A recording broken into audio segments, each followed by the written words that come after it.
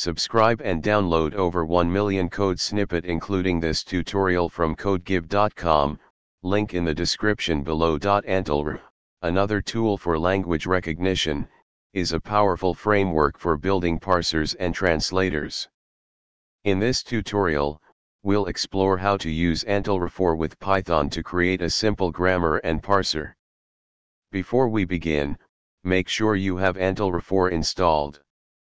You can install it using: create a file named simplecalc.g4 with the following content, which defines a simple calculator grammar.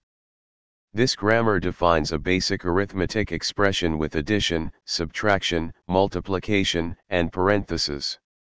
Use the antlr tool to generate the lexer and parser from your grammar.